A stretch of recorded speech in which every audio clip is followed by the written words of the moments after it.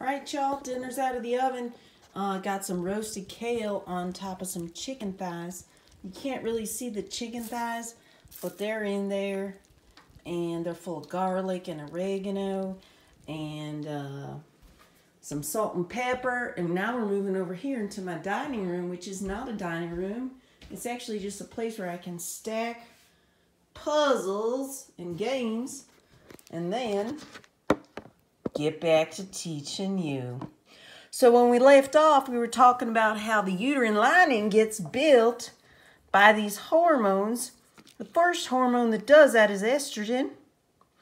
Estrogen is made by the follicle, which is in the ovary, and the corpus luteum, which is produced as the leftover cells after ovulation.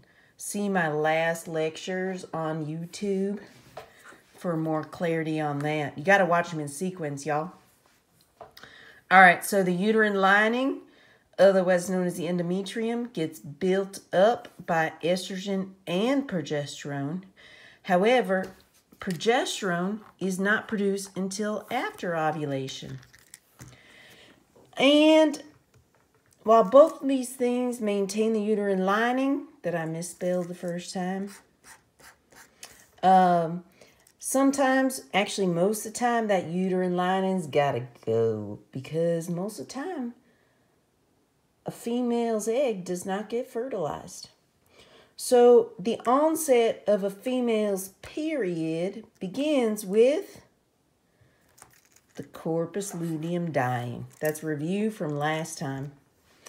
You notice I didn't fill in these other columns, but I think they're obvious, right? So if gonadotropin releasing hormone is produced in the hypothalamus, targets the anterior pituitary, what's it going to do?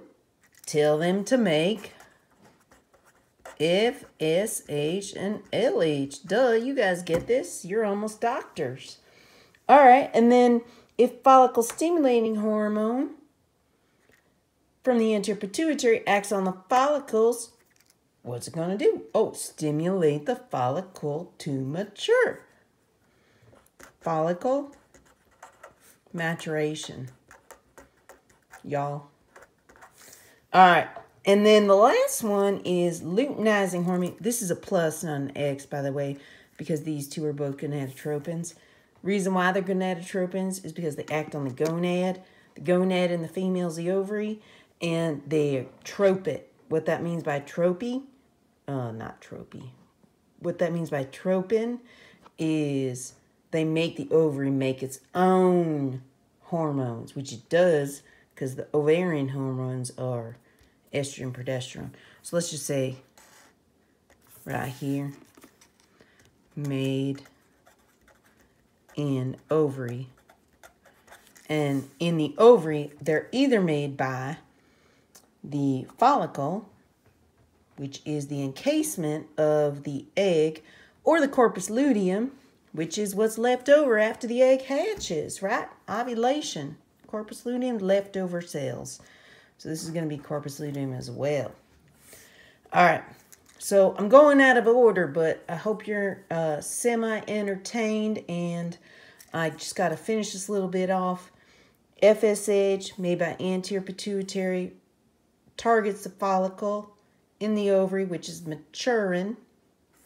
Luteinizing hormone, this is the big guns right here.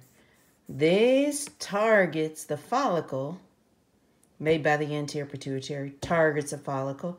But this one does the LH surge. And like I said the other day, LH surge is the #1 event for ovulation. Hard to spell when I'm doing this all on camera. But I hope you guys learned something, and you can leave a note if you need to ask questions. I miss you so much, and I hope this was semi-educational. All right, peace out, y'all. Talk to you tomorrow.